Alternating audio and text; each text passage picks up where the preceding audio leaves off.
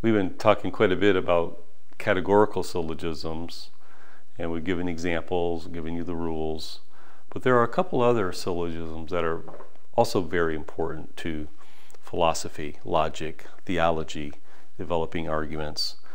And a couple of those are the disjunctive syllogism and the hypothetical syllogism.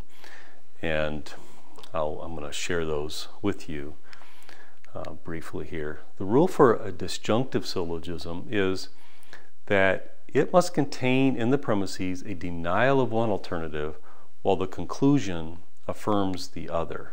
So the form is either X or Y, not X, therefore Y. And make sure you're not saying X, therefore not Y. Make sure the second premise is a denial of one of the options. So for example, either Joe went to Walmart or he went to Kroger. He didn't go to Walmart, therefore Joe went to Kroger. That's a valid example. Another good example, either the Bible came from God or it came from the devil. The Bible didn't come from the devil, therefore the Bible came from God.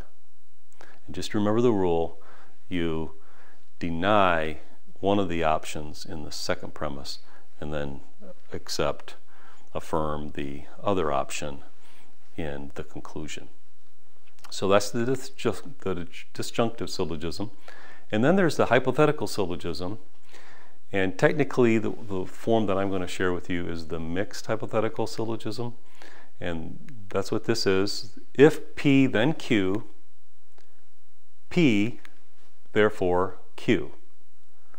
The P is called the antecedent, the Q is called the consequence, and what we're doing is affirming the antecedent and then affirming the consequence. But we can also reverse this. But in this case, the example I have here is if Jesus rose from the dead, he is the Son of God. Jesus did rise from the dead, therefore what? What's the conclusion?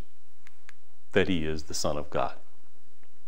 So that's what I've done here is I've affirmed the antecedent, and therefore in my conclusion I am affirming the consequence.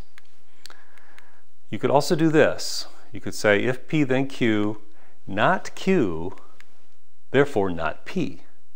I can deny the consequence in the second premise and then in my conclusion deny the antecedent. So for example, if Jesus rose from the dead, he is the Son of God.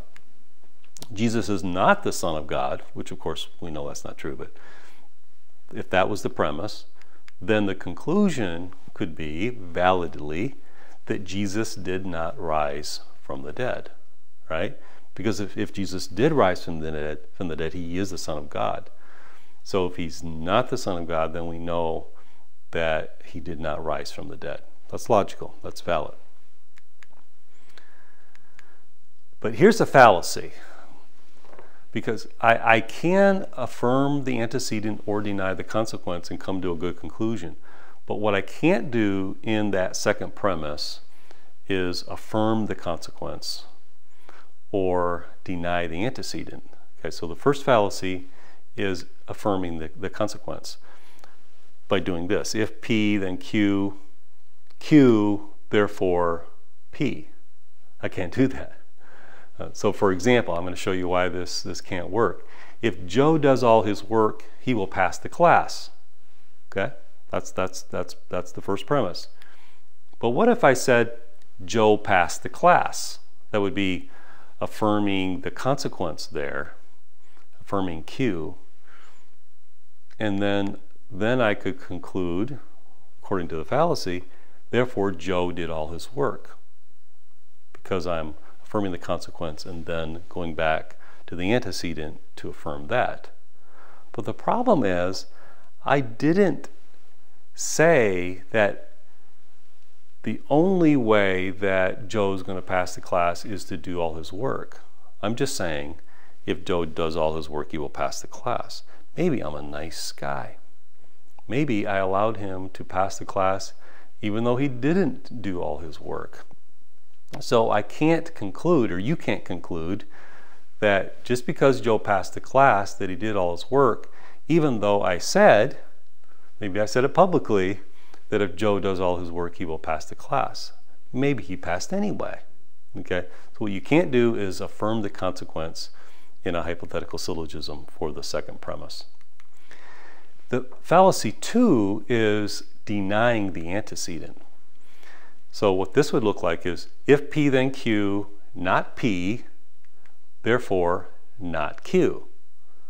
So for example, if Joe does all his work, he will pass the class. Joe didn't do all his work, so I'm denying the antecedent there. Well, what's the conclusion? Therefore, Joe didn't pass the class. Well, again, maybe I allowed him to pass the class anyway. So it would be a fallacy to conclude just because he didn't do all his work that he did not pass the class. If I said the only way that John can pass the class if he does all of his work, then you could come to that conclusion. All right, let me give you another example. Okay, this is an example that, this is actually the argument that William Lane Craig uses for the argument from morality to prove the existence of God. If God does not exist, objective morality does not exist. Objective morality exists, therefore God exists. Is that a valid argument? Yeah. What it's doing is denying the consequence, saying the opposite of the consequence. So don't let it trick you because you have both phrases in the first premise being in a negative form, right?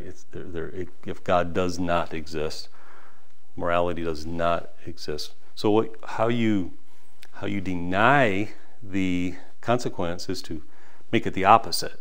And so what you're doing is you're affirming the fact that objective morality exists.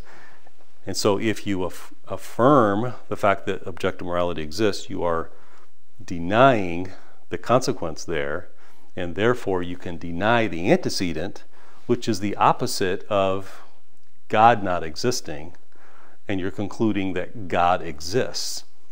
So if God does not exist, objective morality does not exist. Objective morality does exist, and we can prove that. Therefore, God does exist. Okay, see that? If you said, if objective morality exists, then God exists, God does not exist, therefore objective morality does not exist. You're doing the same thing. You're denying the consequence, and therefore you're able to deny the antecedent. Of course, we don't agree with that second premise, and therefore we don't agree with the conclusion, but that would be a valid form. That would be a valid argument.